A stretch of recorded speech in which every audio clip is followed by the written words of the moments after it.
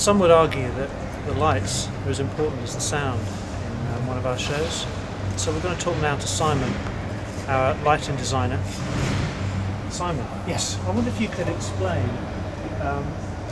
this amazing contraption you have in front of you. This is my grandma, granddad desk, and it will control pretty much any light made in the world. And I can make them do anything I want. And they have full colour mixing. You control everything manually. Well, no, I do control everything manually, but then I store it. But you have presets, don't you? Yeah, I do have presets. So you have preset light. But that, for instance, is all the lights pointing at Mark's microphone with the system in the up position.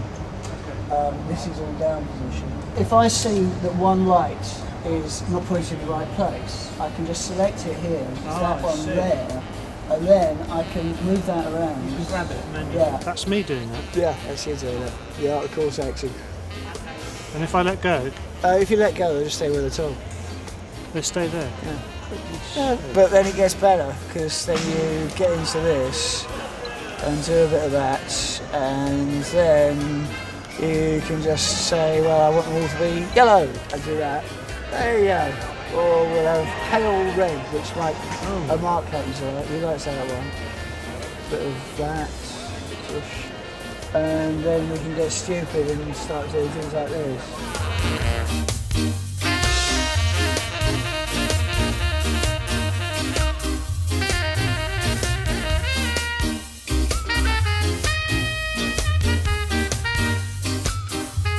This desk will move scenery for you if you want it to. It's a monstrous thing, isn't It'll it? do anything. Control video. Yeah, it does video, it fixes your bike. Can it juggle? I have a very easy job.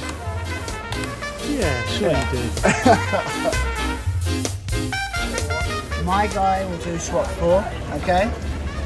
2 and 3 will always, almost always be on Mark centre stage. Who will be there? We have 2 keyboards.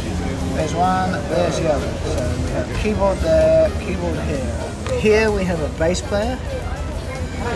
Here we have a multi-instrumentalist, and that's the last time I will ever use that word today. His name is John, and he will be there.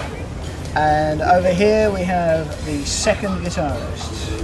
This keyboard player, who's that keyboard player, will on 2 occasions move down here, and I'll have you picking up on him. Everything is on the 3 counts, 3 seconds. When we come back out,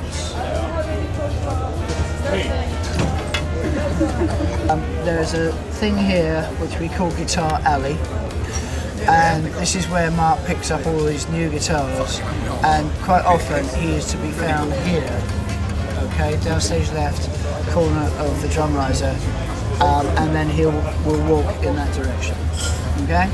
So if I say, you know, pick him up at the bottom of the Guitar Alley, that's where he is. Second guitarist quite often picks his guitars up from this wing and moves in that direction, okay? And his name is Richard. Guy wearing he's got a beard, okay, black shirt normally.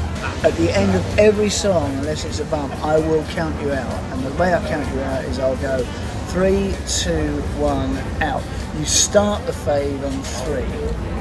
Okay, so we're going 3, 2, 1, out. The only microphone on is me, unless you're on fire. Okay? I thank you very much.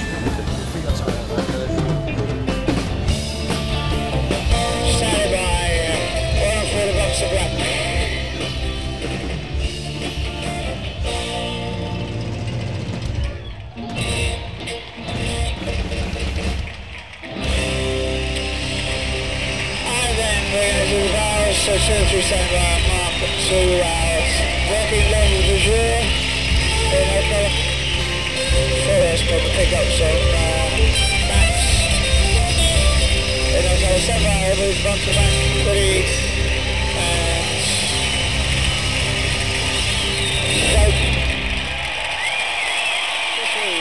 stand by the favourite Mr. Mafia, no colour, downstage sensor.